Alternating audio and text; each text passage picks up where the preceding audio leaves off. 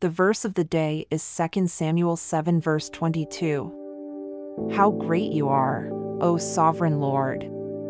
There is no one like you, and there is no God but you, as we have heard with our own ears. Thoughts on today's verse. I am Yahweh, who saved you out of Egypt. You must never have any other God but me. The Lord God Almighty at the beginning of the Ten Commandments reminded us of this central, seminal, and consummate truth. What else is there to say? Now here is the prayer. Holy, righteous, and only living God, I hold you in the highest place in my heart.